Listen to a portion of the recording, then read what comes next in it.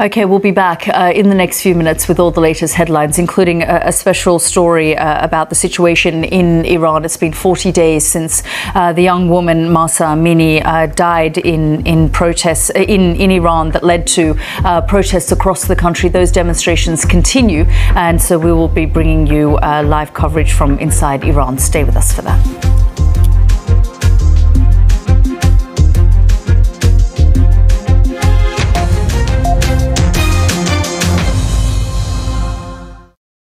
And now, finally, something for dog lovers everywhere. People in Nepal have been celebrating a special Hindu festival of dogs, which highlights the loyalty of dogs towards humans. At this animal shelter on the outskirts of the capital, Kathmandu, 170 dogs were decorated and given special food for the day. It's estimated there could be as many as 20,000 stray dogs in the Kathmandu Valley alone. And during this festive period, showing compassion and love towards suffering dogs is considered especially important. We'll leave you with these images. No, we won't. We'll come out. But everyone should be kind to animals everywhere. We'll be back in the next few minutes with all the latest headlines.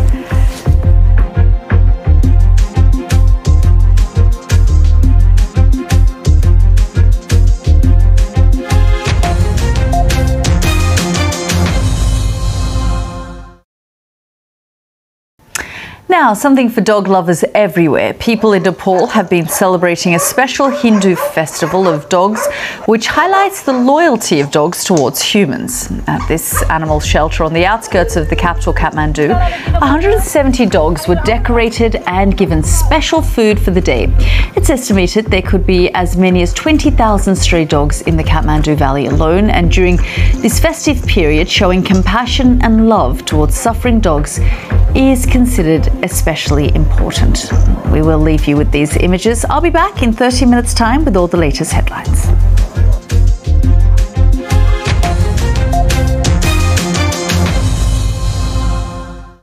Okay, we'll have to leave it there, but thank you so much for bringing us up to date there, Pumza, joining us there from Johannesburg. Now that's it from me and the team here on Impact. We will have a special on climate change coming up in 30 minutes time with Matthew on Global. But you can send me your thoughts on Twitter. I'm at BBC Yalda Hakim. I'll see you again tomorrow. Goodbye for now.